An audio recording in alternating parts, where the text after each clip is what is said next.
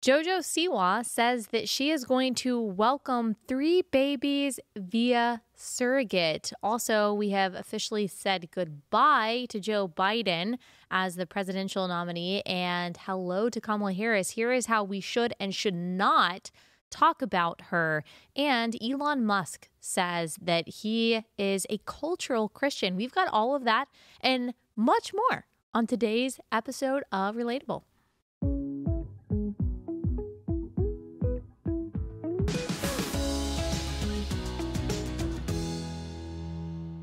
Hey guys, welcome to Relatable. Happy Thursday. Hope everyone has had a wonderful week so far. All right, we are going to try to get through 4 subjects today. Can we do it? It's going to be a challenge. I'm going to try to do it all in under an hour. Let's go.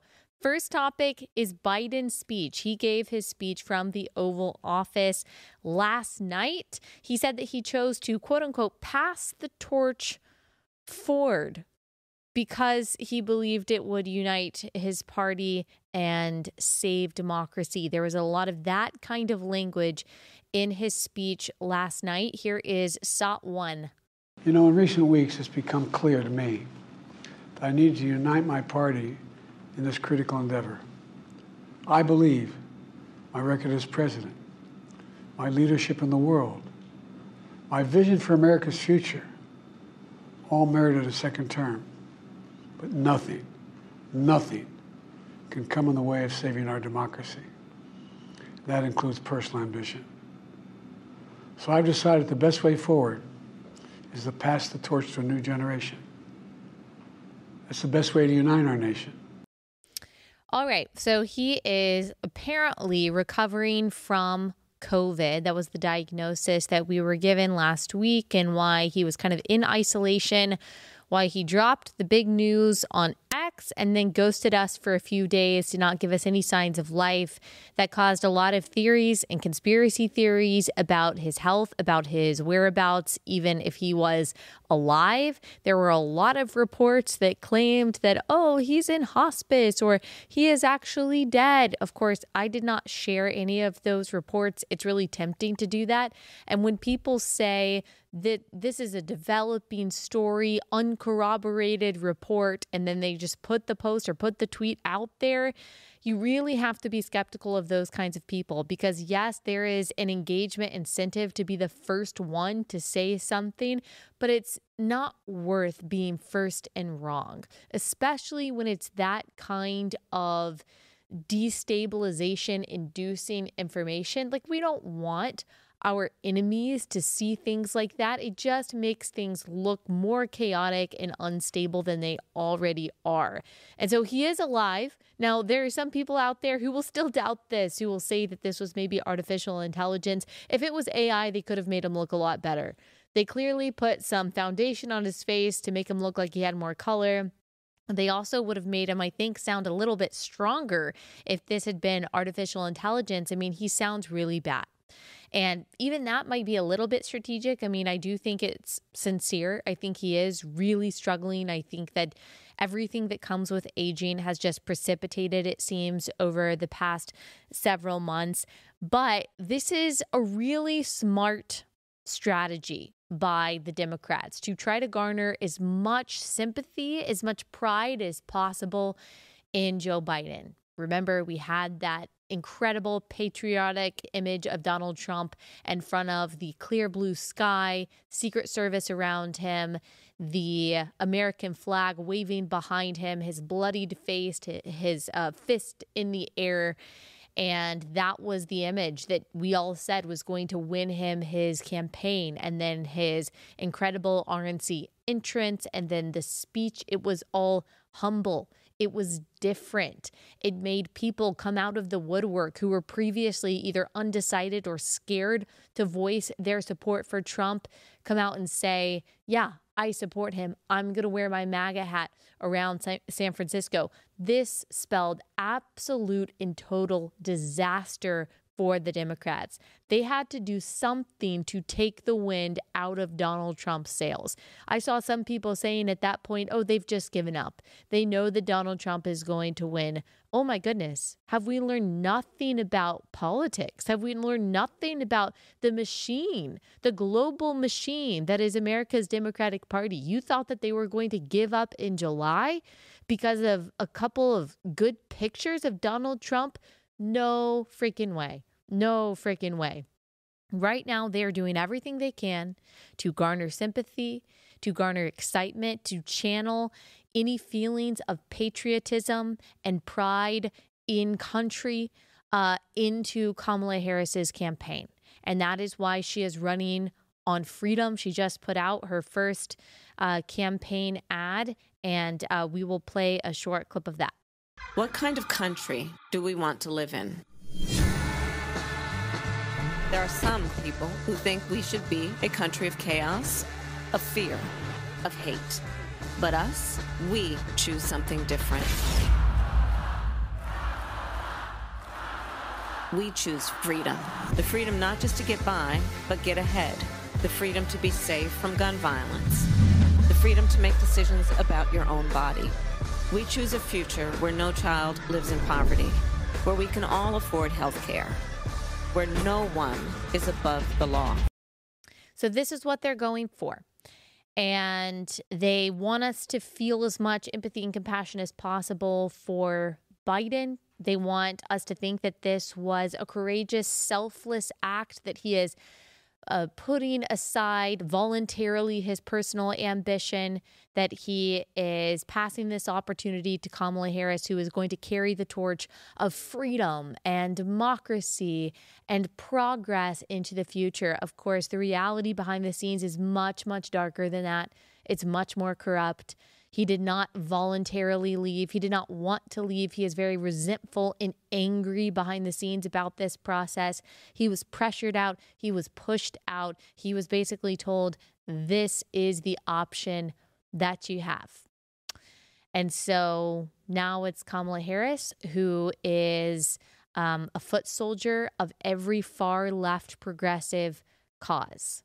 She is beholden, not I don't think to her own party or even her own belief system or even her own personal ideology. She's certainly not beholden to the Constitution or to the country. She is beholden only to power. She has shown that throughout her career. She is beholden to Planned Parenthood and the abortion lobby. She is beholden to the so-called human rights campaign and the LGBTQ lobby. She is beholden to radical environmentalists.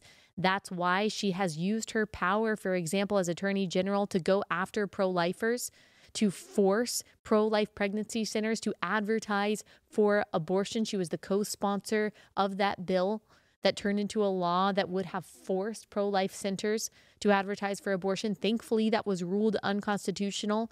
She sicked state authorities on David Daleiden, the pro-life journalist who uncovered the corruption in Planned Parenthood.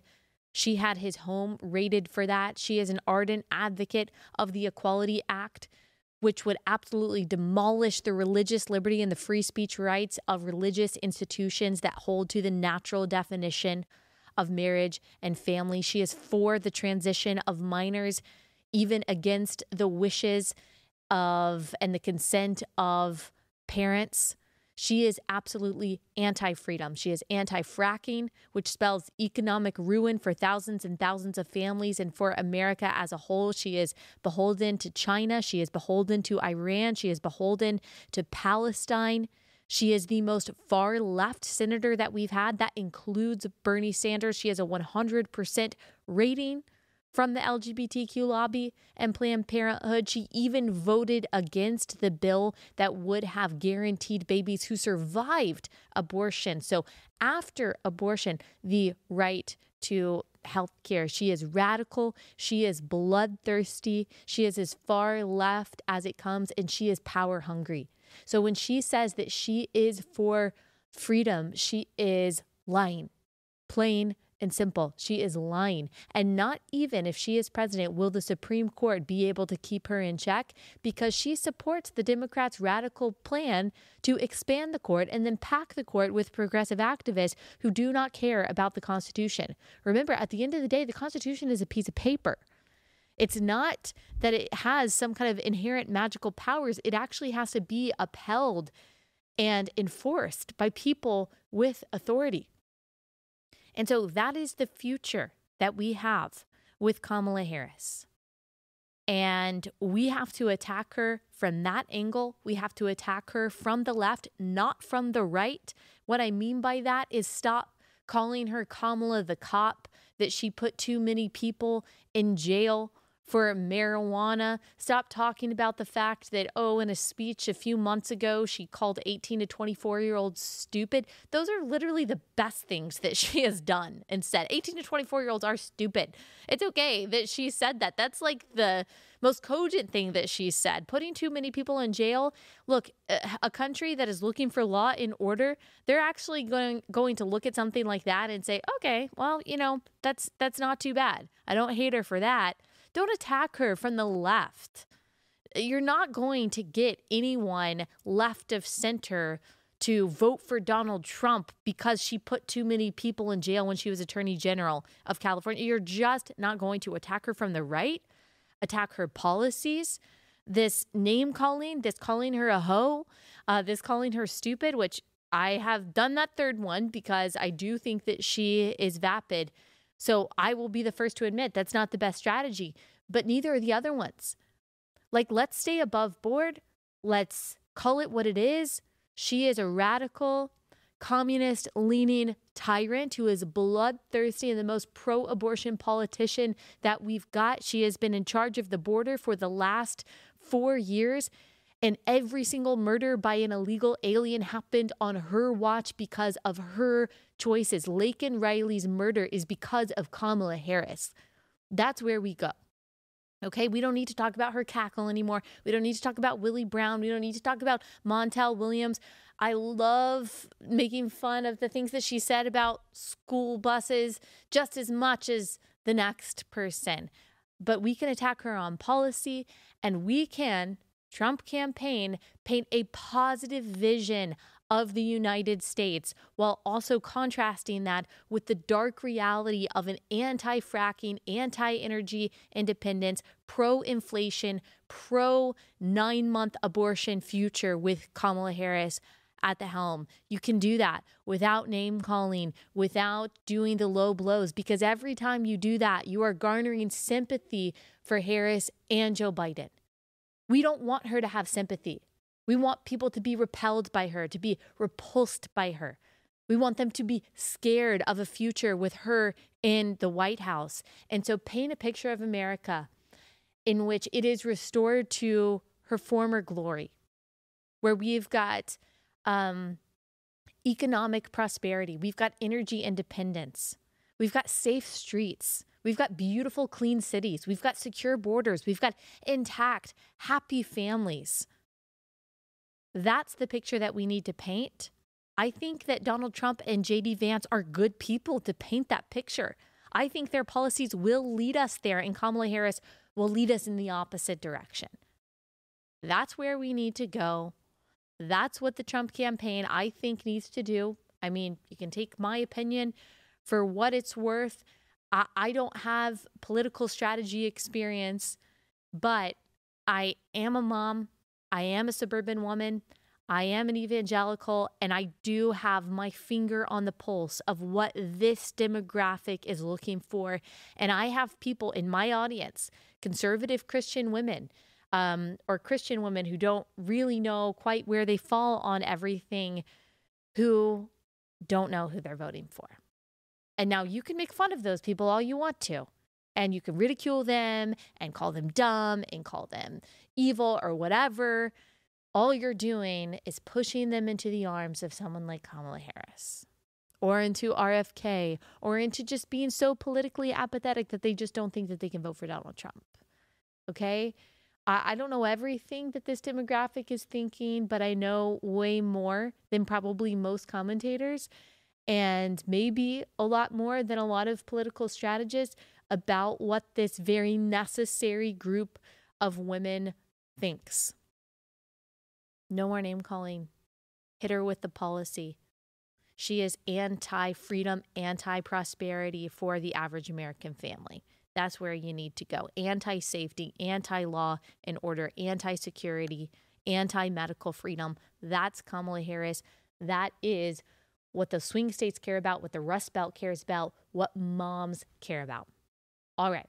Let's move on to the next subject, but let me pause and tell you about our next sponsor for the day, and that is Every Life. Every Life is the first and only pro-life diaper company. We use Every Life diapers in our home. I love them just from a quality standpoint because they're made of premium and really clean materials, but also they work really effectively. They fit comfortably. They are flexible. They last all night without any leaking or anything like that. We have never had an issue with Every Life, and it is so much better knowing that I am supporting a company that supports babies in the womb, that supports their moms and their parents, their families, and ensures that we are caring for every beating heart. Unfortunately, many diaper companies are actually donating money to people like Kamala Harris and pro-abortion politicians. So get out of that and start getting your diapers from Every Life. They donate diapers and wipes to pregnancy resource centers facing urgent needs. This commitment enables these centers to assist families who have chosen life for their baby. You can contribute by purchasing a Buy for a Cause bundle on their website. Go to everylife.com, use code Allie10 for a 10% discount on your first order. Everylife.com, code Allie10.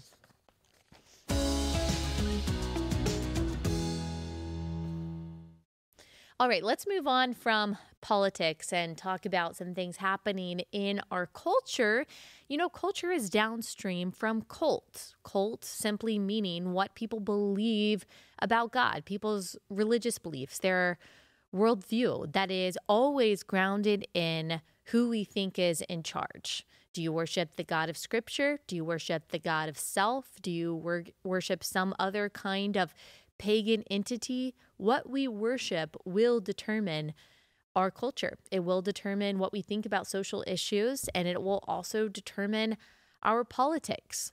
And the God of this age, and you could argue in many ages, is this God of self. This God of self that tells you to prioritize your wants, your desires, your feelings above everything else. I've talked about this quite a few times. I wrote about it in my first book, You're Not Enough, and That's Okay. And the God of self has two transcendent values that it demands that you put above everything else, that you submit to these two main values, and that is autonomy and authenticity. You can hear that it has the same prefix there, that AU, that like automatic, autonomy, authenticity, they all sound the same because it's talking about the self. So authenticity, it says you put authenticity above all else. That what that means is that you are prioritizing your feelings and your self-identification above all else. Whatever you feel is real, whatever you deem your truth, that is your reality. Everyone and everything else has to succumb and submit to that. The other is autonomy. Autonomy, you control your body. You get to do what you want to do. Everything and everyone is sacrificed on the altars of authenticity and autonomy. When these are your supreme values, you will, for example, in the name of authenticity, even deny biological reality by identifying as something that you can never be, which is the opposite sex. And if you submit to autonomy as your highest value, then you will even sacrifice your unborn child in the name of controlling your own body. Now, authenticity and autonomy are not in themselves bad, but they, just like every other value, have to be in submission to transcendent truth. They have to be in submission, namely to God's law. Yes, truly being yourself and not faking it, not trying to be something that you're not, can be good as long as you are still in submission to what God says is good and right and true. Yes, autonomy can be good to a certain extent. I don't believe that the government should be able to come in and, for example, force you to take a vaccine. But again, our authenticity and our autonomy must be in submission to the God of Scripture. The God of self is a cruel God, demanding that you do whatever you want at all times, no matter whom or what you are sacrificing on the altar of self. And a really good example of someone who has just completely gotten herself wrapped up in this cult of the God of self is JoJo Siwa. Now, I think we've talked about her once or twice before. If you don't know who she is, she was a child star. She was on Dance Moms. Okay, did you ever watch Dance Moms on TLC? TLC should be like, I don't know. I think what does it stand for? TLC. The Learning Channel. It should be Trainwreck Learning Channel. I don't know.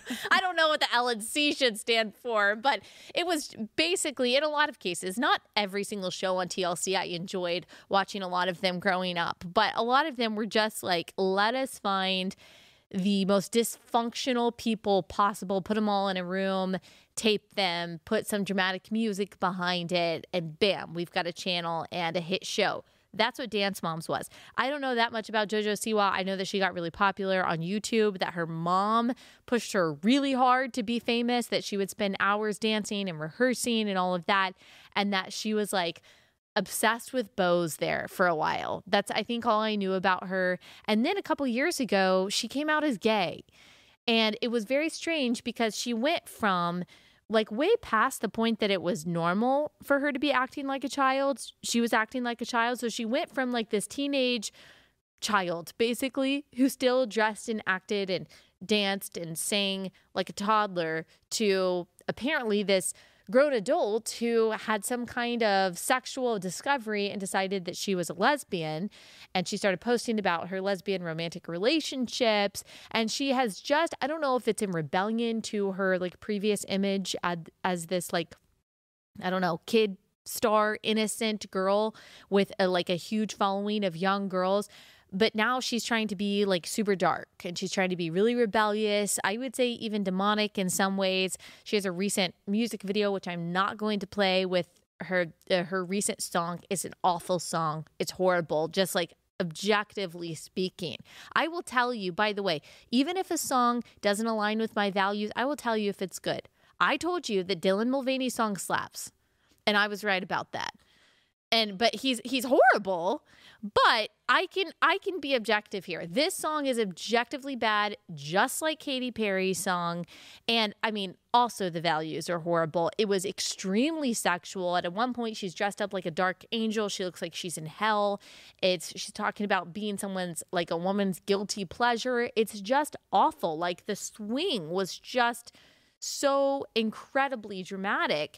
And now she's not just portraying herself as some edgy artist. She is also talking about, since she says that she's gay, that she is going to use surrogates to have her children. Here's how she talks about that. Saw it too. Because I'm gay as and I have to plan a pregnancy much different than a straight person, I actually want to take 3 eggs, fertilize 3 eggs, and have 3 surrogates. So technically, they'll all be the same batch, but they would all be born separately. I'm gonna have my surrogates, my babies. Then maybe the little birthdays will land on different days, and they can be like triplets, but like not. How she is talking so flippantly and so selfishly about creating human life is disgusting. It should be repulsive to everyone with a moral compass. And I'm sad for her. I truly am. I mean, like, she's a person made in the image of God. We should have compassion for her. I have no idea what she dealt with growing up in the spotlight with like that much pressure. I sense a lot of issues that have gone on there. Like, I want her to know her creator. I want her to know Christ. I want her to know why she truly has purpose and value outside of her fame and her audience and her image and her purported sexuality and all of that. But I can know that and feel that while also being repulsed by what she's saying here, because it is. It is so sinful. It is so disordered. And what we see about disordered sexuality is that it breeds more disorder and that it always puts kids in the crosshairs. It always sacrifices kids, because when you mess with the natural order of procreation, the natural order of marriage, you are just going to get more disorder and more chaos. And what do we always say? Kids are always the primary subjects of progressive social experiments. And that is certainly the case here. She talks about them as a batch. And that's really what kind of happens in the IVF process. And I know not every IVF process is identical, but we really need to start thinking about that, as we've talked about many times, how she is retrieving her eggs, which is hard on the body in the first place, freezing her eggs. She's finding a sperm donor, someone I'm assuming that she does not know, that is not going to be in these children's lives. Are they the same sperm donor, different sperm donors? I'm not sure. And then she doesn't want to transfer them into her own uterus. She wants to rent the wombs of 3 other women. And so she is commercializing women and commodifying and objectifying children, all to satisfy her own wants. She is sacrificing the well-being, the needs of these kids for the God of self, for her authenticity and autonomy. And these kids will pay the price, not just in their reproduction, but also throughout their lives, because this is forced fatherlessness. The 2 components needed to make a baby are also the 2 people needed to raise a baby. Science tells us something. God, who created science, tells us something about what is needed, not just to create those children, but to raise those children in a healthy way. And she is forcing these kids to be fatherless. She is forcing them into an unstable environment for no other reason except she wants to. Look, children are not a right. The desire to have children is good. And in fact, it's so crazy how we think about sexuality and identity. How come someone's desire, like a woman's desire, like this, JoJo Siwa, which is good and natural for her to have children, why doesn't that tell her anything about what her identity is? Why is it only her sexual feeling that gets to determine her so-called orientation and the way she orders her life? Why is her sexual lust more important than a much more profound and a much more telling desire to have a child? Maybe if you have this desire to have a child, that is telling you who you are and what your body is for, in part. Obviously, that's not the only thing that determines what our bodies are for or our identity, but it's a big part of it. It's a huge part of being a woman. Why is it your lust that gets to be in the driver's seat of your life, and not this innate desire that you have to have children? And if you want to have children, do it the right way. Get married to a man and have kids that way. Or at the very least, if you're not going to do that because you think that your lust determines your identity, then don't force kids to be fatherless. At least don't do that. At least put their well-being above your wants. Kids are gifts. They are not rights. Just because you have a good desire does not justify the ends, which is the unethical IVF process, which involves eugenics, and also the renting of wombs, which is unethical, and also the forced fatherlessness, which is just immoral. Now, speaking of life inside the womb and the dignity of unborn children, and speaking of TLC, also, we've got 2 TLC vets on the episode today, Tori and Zach Roloff. Now, you probably know the name Zach Roloff from the show Little People, Big World. That was a good one. I watched that.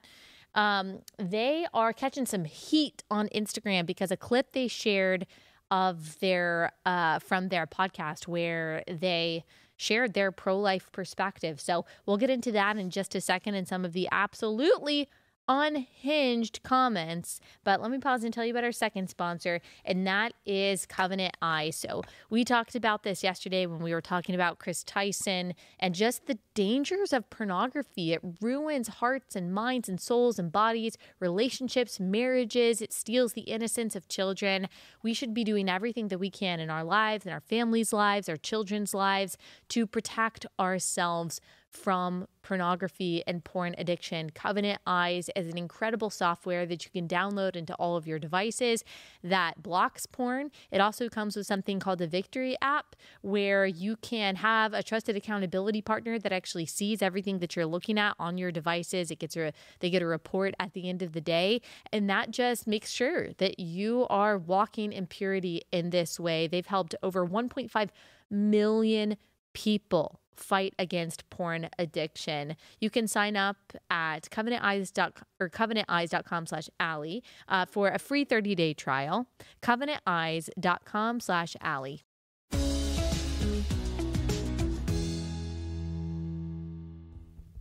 Okay, this just in from Bree, actually, is that Dance Moms was not on TLC, right? It was on Lifetime. Yeah. Okay. Yep, that's right. Okay, sorry. Well, Lifetime had its own chaos. Yeah. Okay. I just wanted to correct the record on that. But Little People, Big World was definitely on TLC. And a lot of the people from the show still have very prominent platforms. And as far as I know, I think all the kids from the show are Christians and are very outspoken about that, which is awesome. So Tori and Zach Roloff, they have a podcast called Raising Heights, and in a recent episode, they shared their journey of loss due to miscarriage, and they were hoping that their story would help others navigate similar experiences. And she said in the midst of that she realized what her stance on abortion should be. Here's what she said, SOT 3. To me, when you get pregnant, that's a baby, And so when we lost that baby, it was like we just lost a part of our family. Previous to this situation, I was very apolitical. But I think being in that room and being as traumatized as I was, it became black and white for me in that room. I'm not okay with this. I would never choose to be in this room, and I don't understand how somebody could choose to be in that room. Yes, you have all these, smaller percentages, women get pregnant, rape, and all those things. Very terrible. But the majority of people that if I go out and have beers at the bar and drink and drive, get in an accident, I'm going to jail. It's a consequence I chose. So, right. And we don't think about this, that the choice to have sex, that was the choice. We want to choose consequence, the outcome. And that's where I struggle to get on board with any of the it's healthcare. It's like, no. Yeah, I mean, obviously they're absolutely right. I don't have to tell you that. And I'm so glad that they were willing to be outspoken about that, because they didn't have to. They knew that was going to be controversial. They knew that was going to get them some backlash, and they were very vulnerable, sharing about the tragedy of a miscarriage, having to get a DNC after a miscarriage, and then talking about how that changed their perspective on something, or at least her perspective, awakened her to the right perspective about abortion, and just how heinous it is, how wrong it is every single time to kill an innocent child. And they also went on to talk about how the abortion issue affects their family, since obviously the Roloffs have dwarfism in their family. Here's SOT 4. How many people, when we had Jackson, they came in very serious and said, hey, Jackson's a dwarf. And we already knew it. We saw it on the ultrasound. Yeah. But that the way they had that conversation, because for a lot of people, the next conversation could be a whole lot different than what ours was. Totally. We were happy and everything like that. That baby's going to have a harder life. I want to terminate it or put it up for adoption. But a lot of people have that. So abortion also, for me, it's in the context of dwarfism. I don't like it at all. Yeah, I mean, that's what people with special needs, or people with dwarfism, or people who were conceived in rape, or people who were conceived in really hard circumstances, that's what they're hearing from the pro-choice, pro-abortion side. That your life was worth being exterminated, that you're too much of a burden, you're too difficult. The circumstances surrounding your conception or surrounding your pregnancy were too hard. It would have been fine if you would have been murdered. It would have been fine if you would have been killed. It's only apparently perfect and perfectly wanted babies that deserve a right to life. And you see how nonsensical that is, how illogical that is, that someone's worth, that someone's inherent right to life is dependent upon the circumstances surrounding their conception, or what their disability is, or how rich or poor their parents are, or how much they're wanted. Like, take those reasons to people outside of the womb. Do you think that you should be free, that you should have a right to kill a 5-year-old because they're not wanted, or they're in an abusive home, or a poor home, or because they were conceived in rape? Do you think that we should exterminate people who are outside of the womb because of their disabilities, because of their socioeconomic status, because of their size, because of their contributions, because of their sentience? Of course, you're going to say no. Of course, you don't believe that it should be legal to kill a 5, 10, 50-year-old for these reasons. And so if you don't think that it should be legal or justified to kill people outside of the womb for these reasons, why do you think those are good justifications to kill people inside of the womb for those reasons? It doesn't make any sense. You don't become like a different person when you go through the birth canal. You're still the same person. You're just a different size. Surely you don't think that someone's right to life is determined by their size or age, right? Or what they look like. I mean, that would be really cruel and really barbaric. Like, you would be right in line with the Nazis. You'd be right in line with Pol Pot. You'd be right in line with every single author of the worst human rights atrocities in history, if that's what you believed. So hopefully that's not what you believe. And if that's not what you believe, then you should believe that babies in the womb have the same right to not be murdered as you and me. That's the side you should be on. Unfortunately, the people in the comments of these videos do not have that mentality.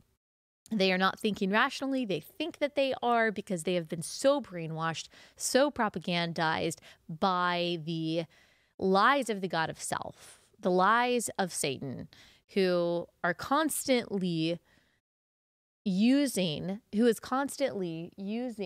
the same deceit that was used in the Garden of Eden to manipulate women today. Did God really say, you do this and you can be like God? That's basically the lie of abortion, is that no, you are the author of life through your bodily autonomy. So here are some of the crazy comments. You can go look at their Instagram video. I encourage you to, actually, because I want you to comment something positive. I want you to encourage them. I want you to pray for them. I want you to message them. I want you to share on your stories. I want you to share the arrows with them, because here are some of the comments. They're insane. Tori, in many places today, you would not have the option to have a DNC anymore. Do you not realize this? Does that fact change your mindset? That's not true. That's not true. Like, these people did the same thing to the Duggars, okay? More TLC people. They did the same thing to the Duggars. When Jessa Duggar had a miscarriage, she lives in Arkansas, which is a pro-life state. She had a miscarriage. She had to have a DNC after the miscarriage. She was accused by all of these brainless Redditors that, oh, she had an abortion. Oh, abortion for thee, but not for me. Oh, you have wealth and you have privilege and you have connection, so you can get an abortion, but you don't think other people should be able to get an abortion. A DNC after a miscarriage is not an abortion, okay? It's not an abortion. Like, I know you understand this. I know you do. I know you do, okay? So just pause, take a deep breath, put your thinking cap on for a second. The reason that pro-lifers are against abortion is because it is ending the life of someone who is alive, okay? They've got their own independent DNA. They are their own human being. They're not like an organ. They're not just a clump of cells. They are a human being at the earliest point of conception, and we don't believe in killing innocent people, period, whether they're in the womb or outside of the womb, okay? A miscarriage, yes, sometimes it is coded for insurance as a spontaneous abortion, but no matter what the terminology is, a miscarriage is natural death, okay? No one took a pill to poison that child to stop its heart. No one is tearing apart that child limb from limb while he or she is still alive. No one murdered that child. No one killed that child. That child died by natural causes. Again, I know you know the difference between someone dying by natural causes outside of the womb and someone being murdered. right? Like, I know that you know the difference there. That's the difference between a miscarriage and an abortion. So a D&C after a miscarriage is removing a child who has already naturally and tragically died. A D&C in an abortion is a part of a procedure to kill a child that is alive. There are 0 states that have banned, prohibited, restriction a D&C after a miscarriage at all, okay? You have been completely lied to if you believe that, or you just have deluded yourself into thinking that. Someone said, I'm glad you had the choice to abort the pregnancy that ended. My gosh. That you weren't forced to carry the embryonic tissue and possibly cause infection and damage to your reproductive system. No one is being forced to do that. No one's being forced to do that. Astonished that you feel that others shouldn't be able to make the same choice. Loved your podcast. I can't listen anymore. Okay. Everyone is entitled, someone else says, to their opinion. But when the government dictates in some states that you cannot have a D&C unless you are dying, it's a problem. I love your podcast, but you need to be more educated about this. The projection is just insane. These people are so uneducated. Most of these people couldn't even tell you what happens in an abortion or even what D&C stands for. It's dilation and cutterage, by the way. Y'all lost me at you don't think it's a woman's right to choose. You can have every right to choose for yourself, that you can never do that. But to make judgment and to make that decision for someone else is what is not okay. Like, that's the basis of all laws, right? Like telling people what they can't do based on a belief. Every single law is that. Every single law is telling someone what they can or cannot choose to do based on an underlying belief that doing so is wrong or harmful. Murder laws, theft laws, rape laws, all of that. Like, let's take your logic to another scenario again.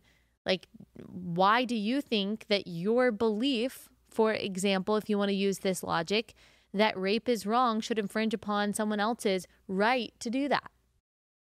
Yeah, because it's wrong, because it's harming someone else, because you believe rightly that people have a right not to be raped. That's what abortion laws are. We're saying, no, you should not have the choice to murder an innocent person just because they're in your womb. Okay, so you can disagree with that. The only honest stance to take if you are pro-choice is to say that you don't believe babies inside the womb have a right not to be murdered. And that's it. You understand that it's a life. You understand that it's a person. You understand that it is the same species as people outside of the womb. You just believe that some murder is okay. That is the only honest stance to take, that some murder is fine to you. Now, if you don't believe that, again, I would just reassess your position. So go share the arrows with them. Good for them. Good for you for not only saying it on your podcast, but posting it on Instagram. Because you, Roloffs, are giving cover to other people who feel the same way but are scared. Now they will be willing to speak up. And you who are watching them, their family, their friends especially, but also just anyone out there who follows them, don't be silent about this. Treat them how you would want to be treated. If you were receiving backlash for something controversial, you would want someone standing up with you too and saying, you know what, whatever arrows you're throwing at them, you can throw at me. Whatever names you're calling them, whatever consequence you're giving them, I'll take that too. That's what sharing the arrows is. And now it's time to share the arrows with some people who gave the pro-life perspective and are getting reamed for that, and to pray for them to be strengthened and to not back down or apologize. Do not ever say sorry for something that you are not sorry for and something that is biblical and true. All right, we got one more segment, some interesting comments by Elon Musk. Let me make two little announcements. One is our sponsor, and the other one is just a reminder about our awesome event called the Share the Arrows event. If you want to link arms with people and share the arrows from the enemy with them and to stand for truth and what is good, right, and true with other like-minded Christian women, come to our Share the Arrows event. It's sharethearrows.com. It's September 28th in Dallas, Texas. We've got Rosaria Butterfield, Elisa Childers, Abby Halberstadt, Francesca Battistelli. Of course, I will be there. You can buy an all-access pass. That means you can come backstage. You can hang out with us. That's going to be awesome. You can also do a breakfast package where you'll get to meet me, talk to me and the speakers, eat breakfast before the event. There's also some special merchandise with that. And then you can also get a VIP ticket. A VIP ticket is not only the breakfast, but you can also come to a dinner the night before with not only the speakers and me, but also some other special guests, some music, dinner. It's going to be really fun. So lots of options there. Go to sharethearrows.com. Check it out. And before we get into our last segment, let me tell you about our third sponsor. It's Patriot Mobile. This is the Christian conservative wireless provider. You don't want to fund the left anymore with your wireless provider. You want to work with Patriot Mobile because they are on the front lines fighting for the First and Second Amendments, for the sanctity of life. Our military, first responder heroes take a stand for conservative causes. Put America first by switching to Patriot Mobile today. They have a 100% U.S.-based customer service team. They will help you find the best plan for your needs. Keep your number, keep your phone, or upgrade. Go to patriotmobile.com/Allie for a free month when you use my code Allie. patriotmobile.com/Allie, code Allie.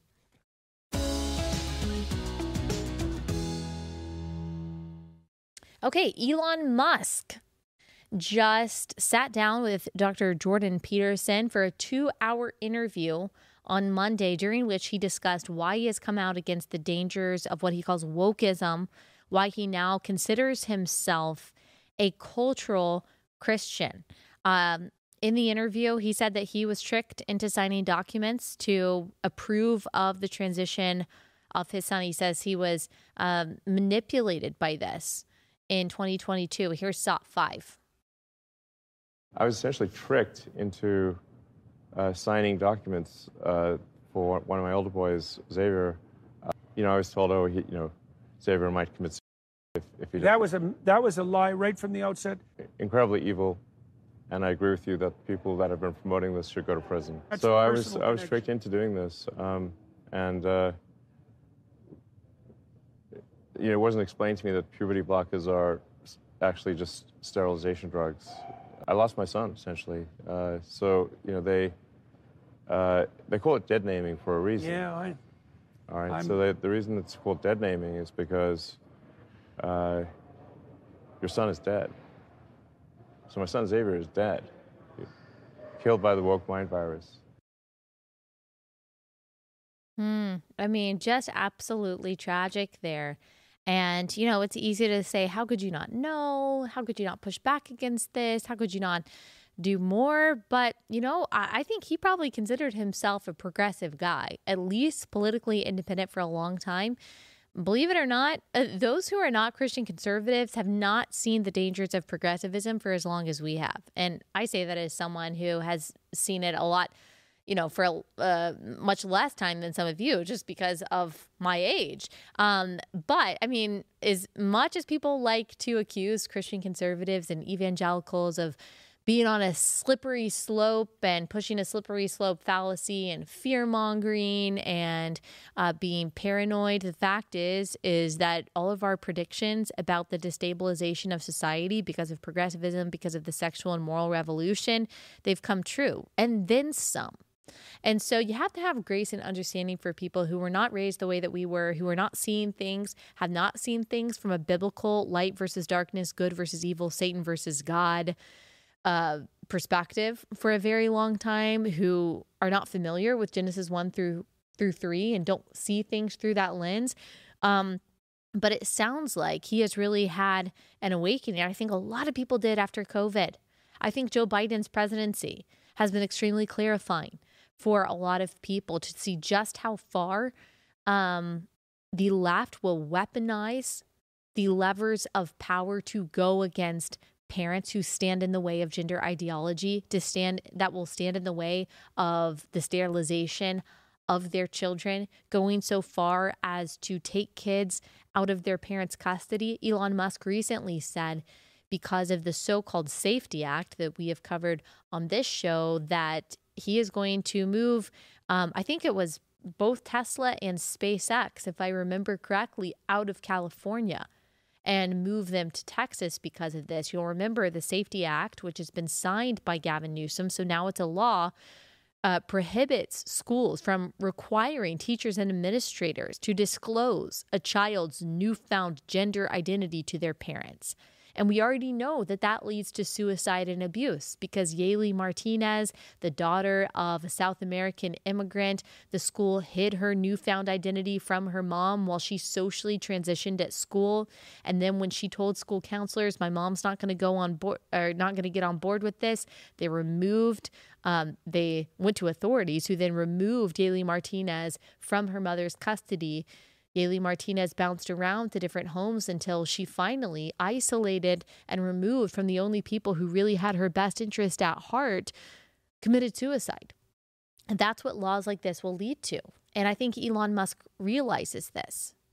And I think he also realizes that, okay, the only thing to push back against this darkness is Christianity. And he's absolutely right about that. Here is SOT 6. I'm actually a big believer in the principles of Christianity. I think they're very good.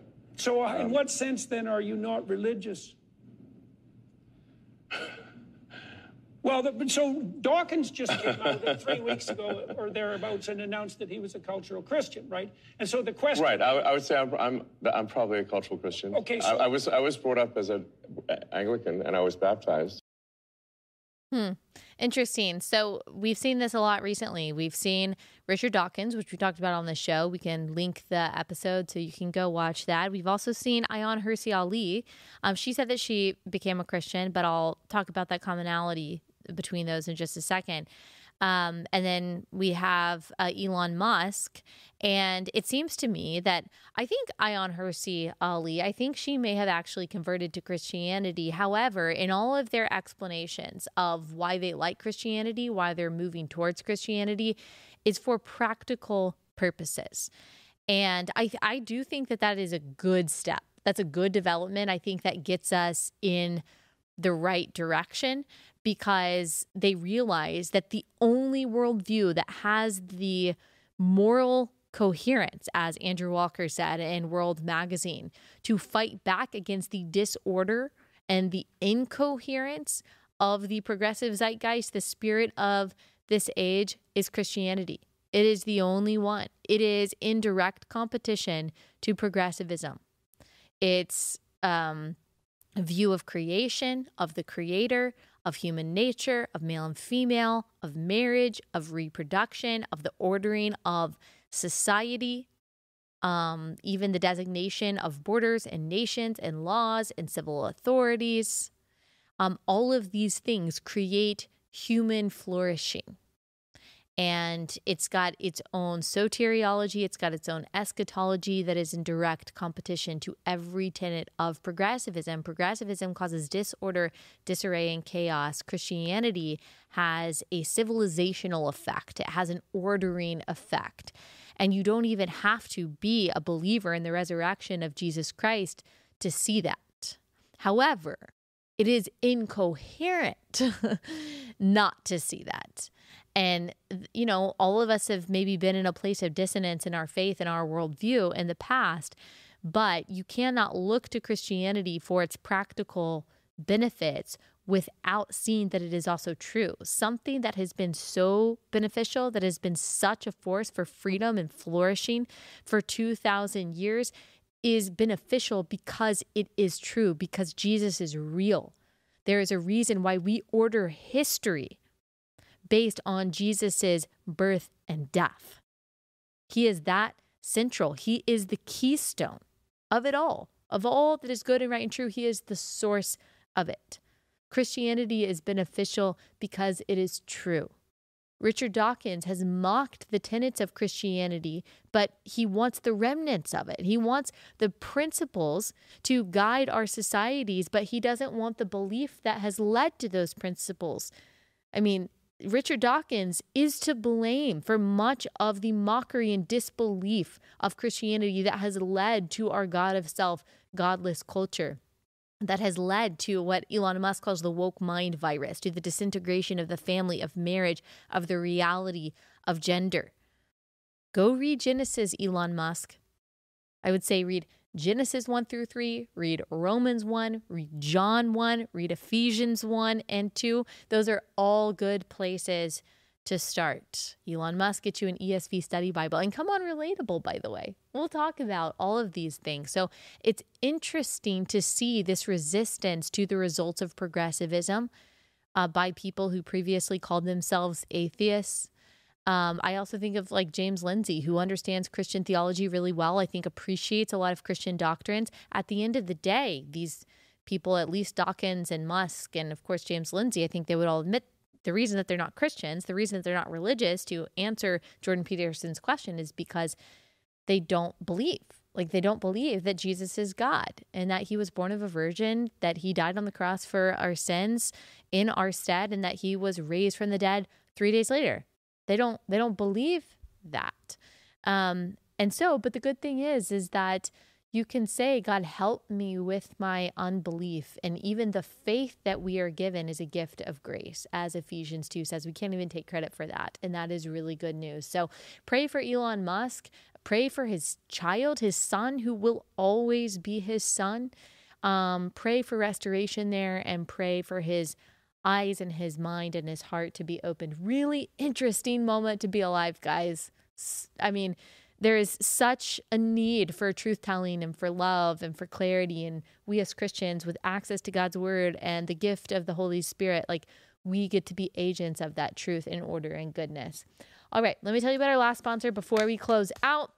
And that is America's Christian Credit Union. So there used to be a time when financial institutions had respect for their customers' values, when they shared in helping to build and maintain our communities. That time seems to have passed. Banks these days are in the tank for pretty much everything you stand against. But there is another option. America's Christian Credit Union is the #1 banking institution on Public Square. It's provided a full suite of financial services to God-fearing Americans just like you for more than 65 years. Families, ministries, businesses across the country have ditched the big banks, chosen ACCU as their trusted financial partner instead. They've got more than 35,000 branches and ATMs nationwide, so convenience will never be a problem. Go ahead, partner with a financial institution that shares and supports your values. Go to americaschristiancu.com/switch. They are federally insured by the National Credit Union Administration. americaschristiancu.com/switch.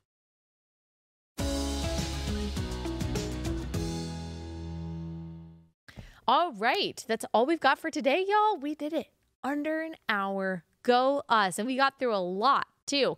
What do we have coming up, Bree? I'm trying to think of like announcements that we might have. Anything coming up? We've got your book. I've got my book. But episode-wise, what do we have on Monday? Episode-wise? Oh, we haven't decided yet. We haven't decided. I didn't know. We've got a lot of fun interviews that we have recorded, that we are recording. So I haven't decided if we are going to put one of those up on Monday, but we will decide, and I will let you know on Instagram. But yes, I do have a new book coming out October 15th, and y'all have been so supportive and generous. It is called Toxic Empathy. Rosaria Butterfield reviewed it, as well as many others. She said every page of this book is a lifeline to sanity. Girls and related bros, related gals and related bros, you've got to get Toxic Empathy when it comes out. It will equip you to have every single necessary conversation with the people in your life about all of the issues that we are facing this election season. It's not just about politics, but it does go through 5 political, social issues and how Christians should think about them. All of the arguments, the tools, the facts, the history, everything that you need to rebut arguments on abortion, immigration, social justice, gender, marriage, all of that, with a really heavy dose of love and gentleness and compassion too. So Toxic Empathy, go to toxicempathy.com. Check it out. You can pre-order wherever books are sold. Thanks so much. All right, I will see you guys back here on Monday.